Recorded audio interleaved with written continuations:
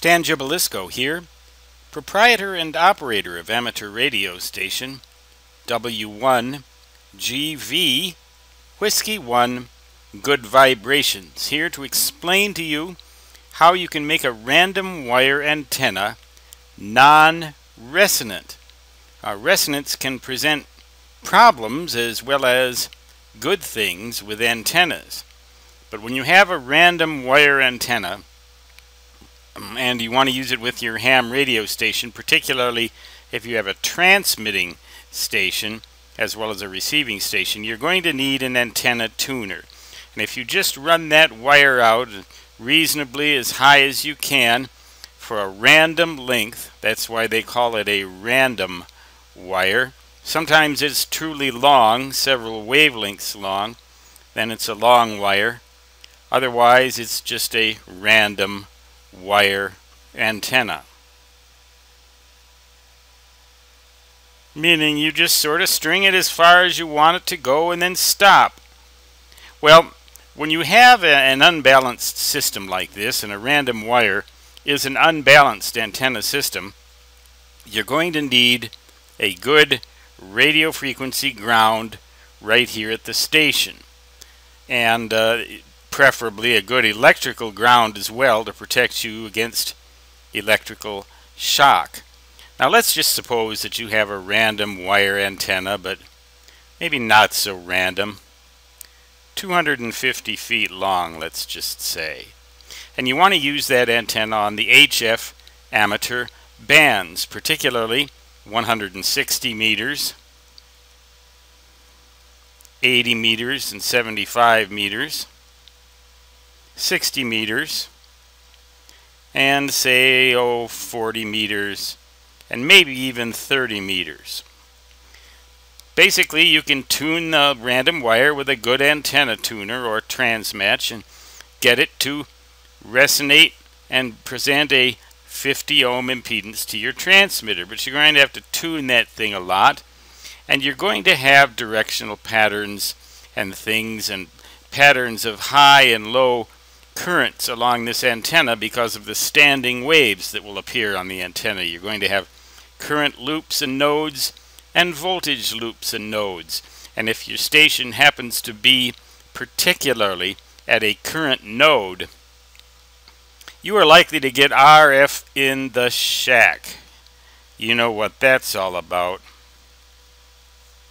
If you've ever experienced RF in the shack, you know what that's all about. Well, now suppose that instead of just running that wire out randomly, you can ground it at the far end, by the way, to help protect it against it and you against lightning strikes by directing and discharging any buildup of electrostatic energy away from your station and to the ground. But what you can also do is you can connect a large value, or rather a large power dissipation non-inductive resistor of approximately 600 ohms at the far end of the antenna, and then ground that with a very good RF ground, preferably with some radials and things. And then what you're going to get, basically you have to match this 600 ohms to the characteristic impedance of a single wire strung horizontally over the ground, and normally at reasonable heights, reasonable lengths, that's about 600 ohms, but you may have to do a little trial and error there. When you do that, half of the power from your transmitter is going to get dissipated in this resistor in the ground. You're never going to see reflection of the electromagnetic field back from the far end. It's just going to be sunk into the ground, so that you're really only taking advantage of half of the directional pattern of the antenna, only the half that points away from your radio. But be that as it may, the interesting thing about an antenna like this, if you choose this resistance value properly, is that you will not have resonant effects. You will not have current loops and nodes along the line.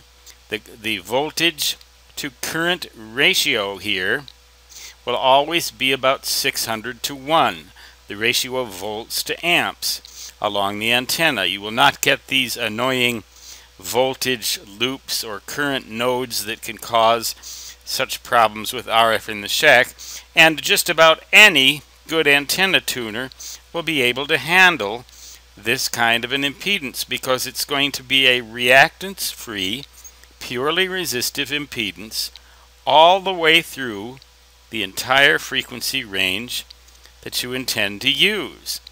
Very interesting property, a non-resonant antenna. I'll bet you maybe didn't know such a thing could exist, did you? And actually work, other than a dummy load, of course.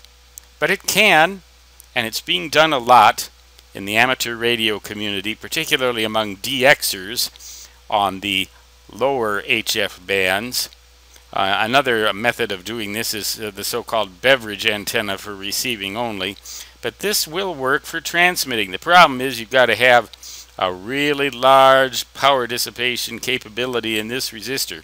If you plan to run 1500 watts at your transmitter, you're going to need to have 750 watt non-inductive resistor. Good luck finding one of those. You're going to have to kludge it yourself. But it can be done. It has been done, and it does work.